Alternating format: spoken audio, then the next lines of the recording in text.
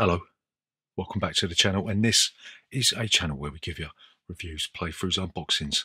Generally like to talk a load of bollocks about tabletop gaming in general, and in this video we're going to be talking about a game that you play in the dark. We're going to be talking about Nacht der Magier, or Magier, or whatever. Anyway, I think it's translated as Night of the Magicians. And in this game, you'll be turning the lights off. You'll be trying to push your magician against these discs on a plinth, trying to get one of your cauldrons to fall into a pit of fire. So in this video, we're going to be giving you a very good overview of the rules, be telling you what we do like, what we don't like.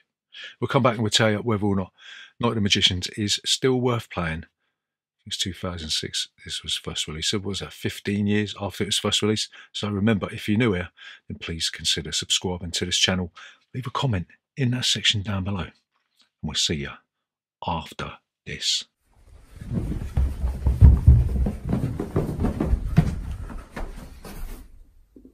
Bollocks! So, Night of the Magicians. How'd you play this game?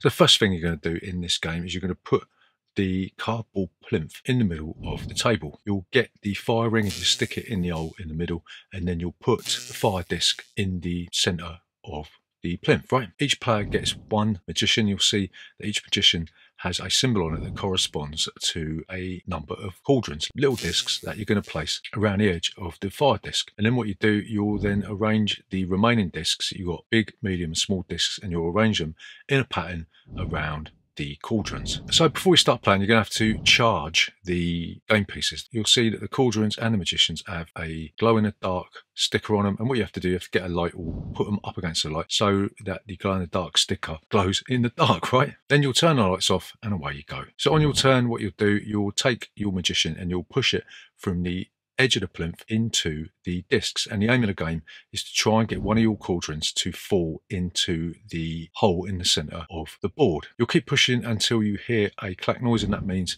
that one of the small, medium or large pieces has fallen onto the table, and then it will be the next player's turn. So if your magician is already in play, you've got the option of either continuing to push from where your magician pawn is, or you can then lift your magician out and you can start pushing from the perimeter of the plinth. So you keep doing this, you keep going round and round and round until one person has managed to push one of their cauldrons into the hole in the center of the board, and that player will be the winner of Night of the Magicians. So what do we like about Night of the Magicians? So the first thing that we like about this, and it's pretty bleeding obvious in it, is the theming of the game. There's not that many games that you can play in the dark.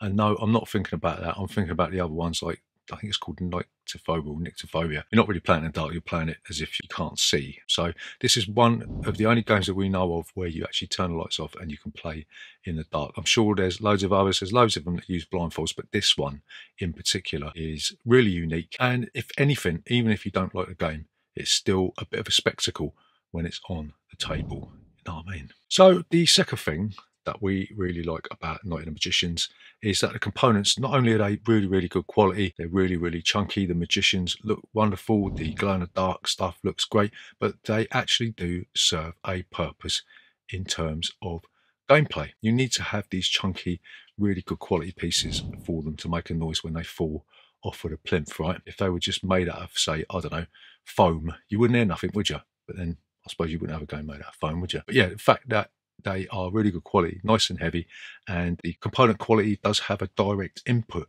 into the, albeit limited, mechanics of the game. Super. So the final thing, and probably the most important thing about this game, is my kids find this game sort of enchanting. Yeah, there's nothing better than turning the lights on when you've done with this one and seeing their faces smiling, and generally they've always had a good time. It's almost like that feeling when you come out of the cinema and you feel like you've been transported to another dimension, right? Maybe not as extreme as that, but my kids do feel like they get drawn in because the lights are off, and it's just wonderful to see my kids' faces when they play this one. Love it. So what don't we like about Night of the Magicians? First thing we don't like about it is it's a bit of a chore to set up in it. I mean, you've got to arrange the discs around, and when you're putting the discs out, they move around a lot, and sometimes there's gaps and you end up moving discs and then they move each other. It's almost as bad as playing that game, Hey That's My Fish, when you've got to put the hexes out and they all move around, and even if you get a mat for that, they tend to move and jump around, right? So it can be a bit of a chore to set up, and yeah, it's just a bit boring, really. Second thing that we don't like about this one is that sometimes the discs do fall when you haven't even moved your magician, and the rules do say that if that happens, then you basically forfeit your turn, and that is a bit crap because you can't see the discs without any glow-in-the-dark stickers on them. Sometimes they might be precariously teetering on the edge, right? And that's not your fault, is it? So it can be a bit of a pain, and I generally house rule it out and say that if you haven't touched your magician and one of the discs falls off, then it doesn't matter. You can do whatever you like, because when you're playing with kids,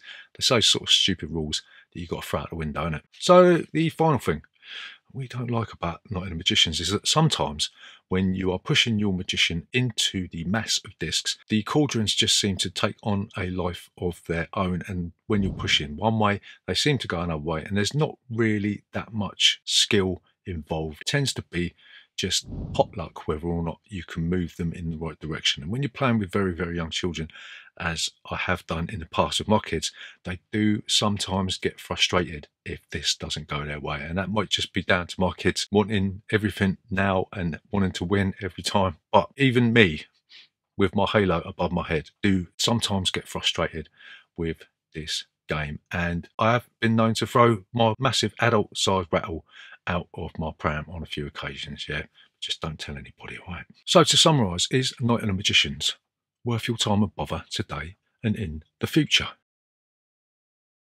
So we are going to say yes, this is a unique and albeit briefly engaging game that works best with young children, right? It can be a little bit fiddly to set up, and it can be a little bit random when you are actually playing a game and you're trying to push your magician and trying to get your cauldron into the hole, right? And in that respect, some kids and adults even may find this game to be a little bit too unfair, right? But having said that, if you're looking for a novel experience that isn't too cumbersome or certainly isn't rules heavy, this one might be the game for you. So there you go, that's Night of the Magicians. And yeah, remember, if you're new here, then please consider subscribing to this channel.